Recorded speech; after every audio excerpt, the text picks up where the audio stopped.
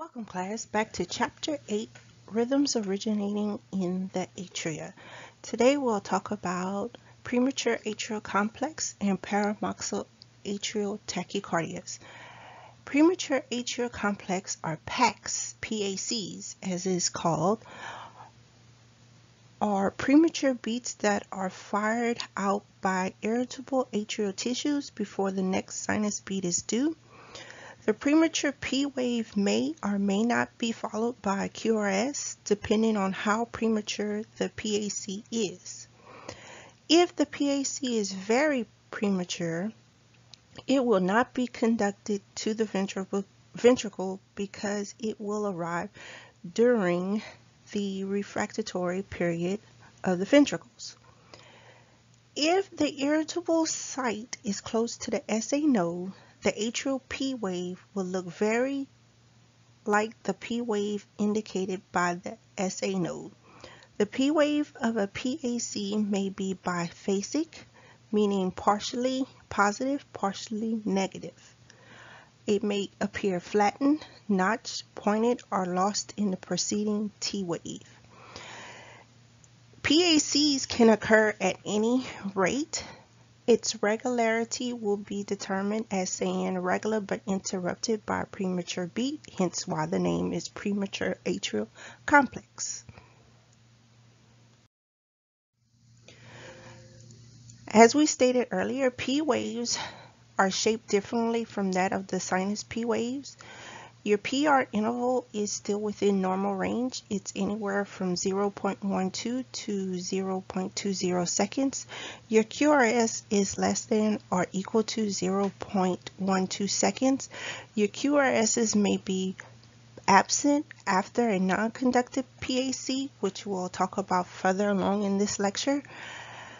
Some of its causes of a PAC may be due to medications such as stimulants, caffeine, bronchodilators, tobacco, hypoxia, or heart disease. Some of the adverse effects of a PAC can be patients usually have no ill effects from occasional PACs, but can lead to other arrhythmias if you signs are early enough of congestive heart failure.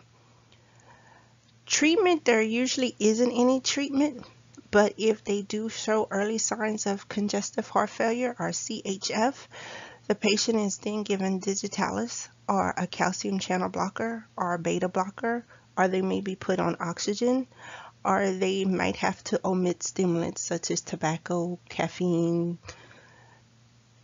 those things. This is what a PAC looks like.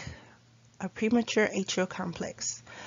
So basically, we're looking for the premature beat that happens in a PAC. So if you're looking at it, it looks like a normal sinus a rhythm going on in the atria, where you do have your normal P waves followed by a QS. But if you look at this particular rhythm right here, as you can see, you have your P, Q, R, S, then you have your T, and then P, and then you have your Q, R, S, T. It's kind of inverted.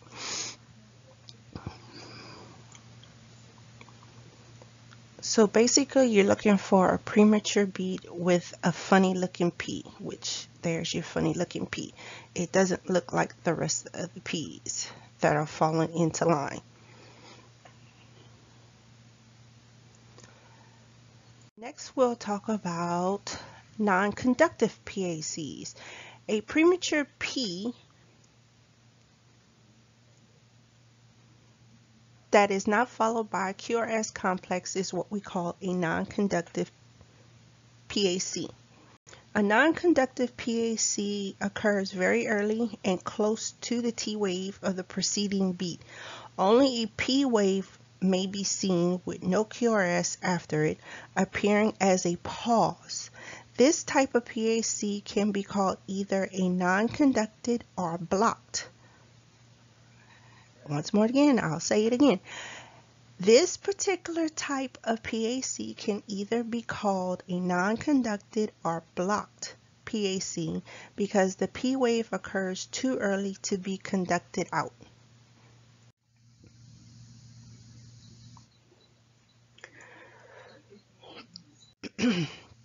And this is what a non-conductive PAC looks like. So if we take a look, we see our P, and then right here you have a T, and then you have a P, but no QRS. And then there you go with a P again.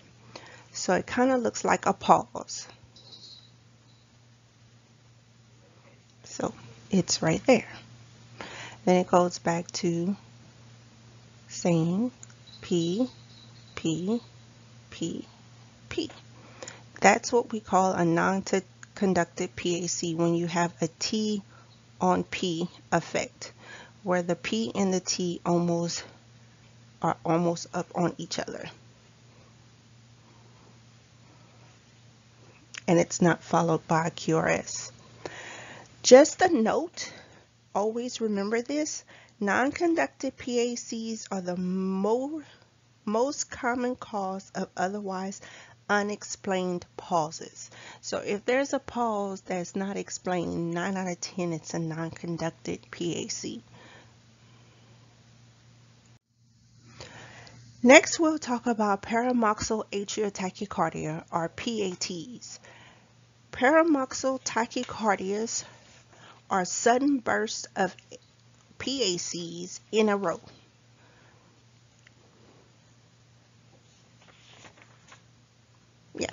Are sudden bursts of PACs that upset the underlying rhythm and then becomes its own rhythm for only a period of time.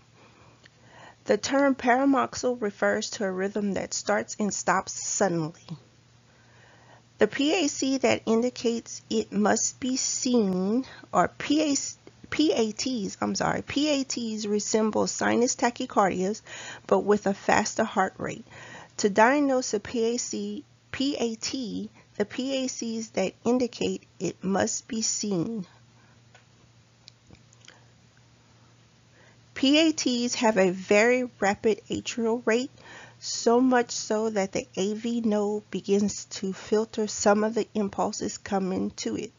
By doing so, it protects the ventricles from excessively rapid rates.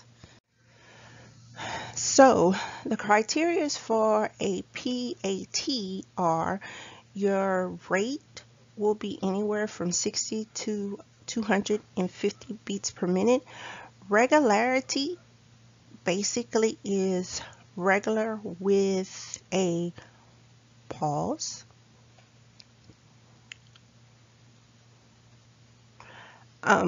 Your P waves, they're different from sinus Ps, meaning they'll be abnormal due to the fact that they are firing from the atria instead of from the SA node.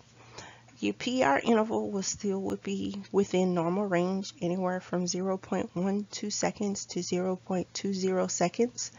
Your QRS will be less than or equal to 0.12 seconds. Your causes are pretty much the same as a PAC due to the fact that PATs are just a set of PACs in a row. A sudden start or stop of a row of PACs is what we call a PAT.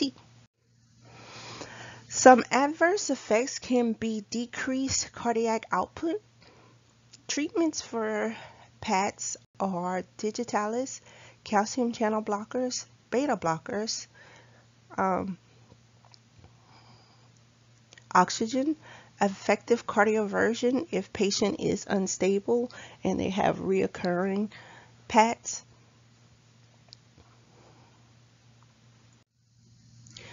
In order to diagnose a PAT, the PAC that indicates the PAT must be seen. A PAT is simply a run of 3 or more PACs together in a row. And your T waves that changes shapes when the QRS doesn't is hitting a P wave inside of it. So you'll have that T on P kind of look in effect because there's a P hidden within the T wave. Let's take a look at a PAT. So as we can see from this diagram here, that we have, because remember it's an absorption, so it just takes over for a brief moment in time. So we're trudging along and we have our P's, then all of a sudden we have a branch of PACs back to back to back, which makes a PAT. And then it goes back to normal. So regularity, as far as writing it out, it's regular but interrupted.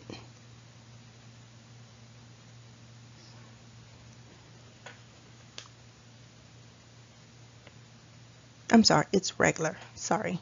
Regular, regular, regular, regular, regular. It's just regular. So your regularity is just regular.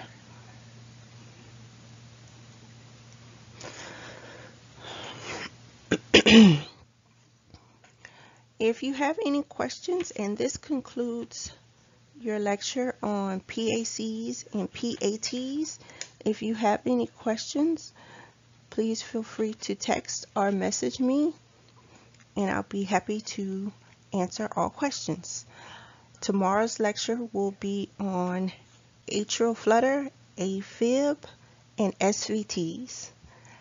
Thank you and have a nice day.